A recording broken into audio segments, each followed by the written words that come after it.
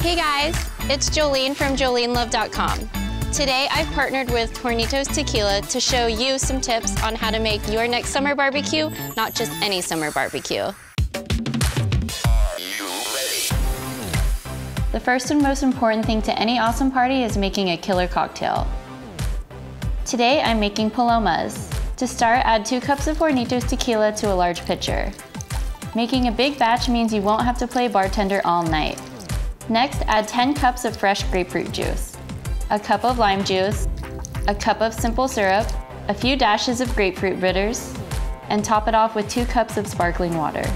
Stir it all together and then pour it in a tall glass with ice. Garnish it with a wedge of grapefruit and you're ready to enjoy. For a sweet treat, I made some watermelon tequila fruit bars. Just blend watermelon and a splash of lime juice. Strain and add simple syrup and Hornitos Tequila. Pour into a mold, let it freeze overnight, and you're done. But to make my barbecue memorable, I'm putting a twist on a classic game and making it big.